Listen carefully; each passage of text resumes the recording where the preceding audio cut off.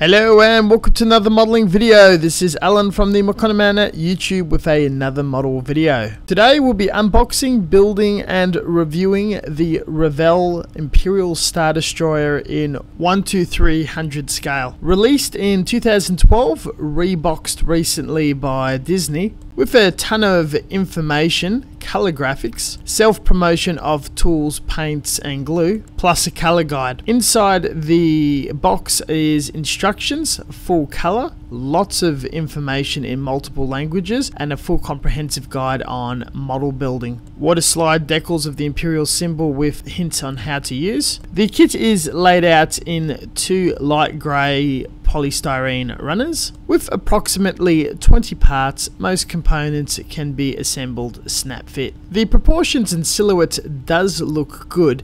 The detail and greeble is a bit interesting. Puritan and keen scale modelers may be annoyed by the large circular blobs and lack of detail. At a pinch, it's already coloured in the appropriate scheme from the source material. I'll be using standard and beginner friendly methods for building and finishing this kit, including the double cut method with plastic side cutters, cleaning up nubs with a sharp knife, filing, sanding down, and plastic cement to assemble even if snap fit. With the tonnage of tiny text, literature and the instructions, everything else indicates that this is a child or beginner friendly kit. With intent of turning it into a competition showstopper or just a lazy snap together, it will not pose much of a challenge and shall be completed very quickly. The instructions were very clear and well laid out, all the fittings connected and assembled without any issues. Not offensive and almost boring, but hey, I've got a Star Destroyer and I'm pretty happy with that.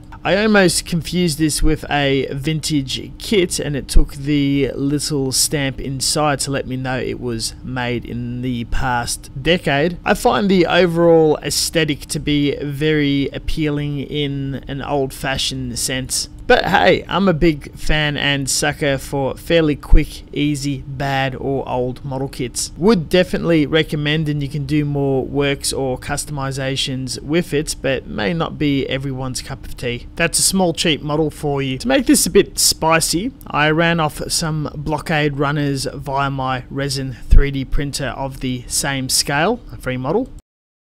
Super gluing it to the front to depict the opening scene of A New Hope. The painting stage can be overly simplistic or quite a challenge depending on what you're looking for.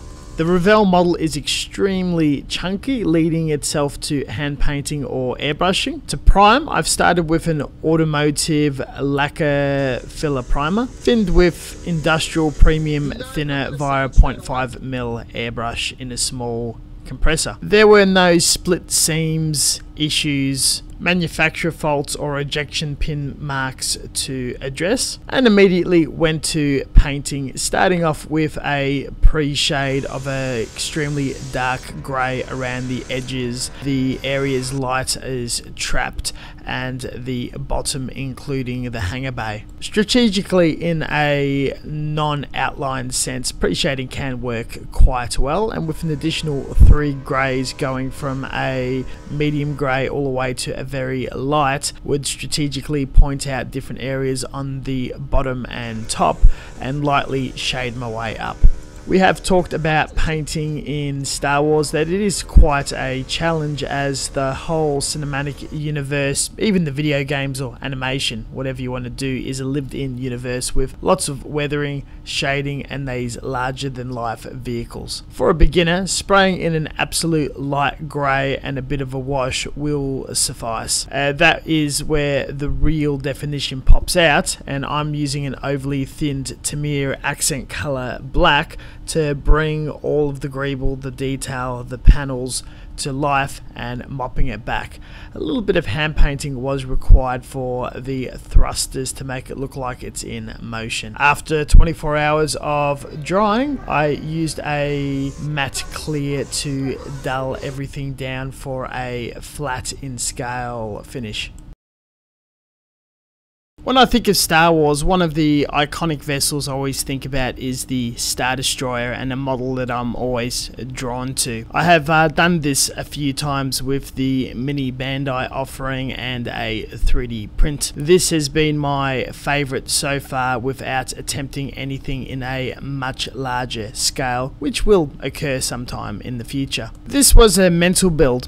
A fun side project that was built in a couple of hours and painted in a couple of more. Shelved for a very long time because I really wanted that silly blockade runner right at the front. For an impulse purchase with no research or understanding what was in the box, I was completely satisfied and have a finished piece that has given me a lot of joy with very little effort in between much bigger projects and not finishing anything for quite a while.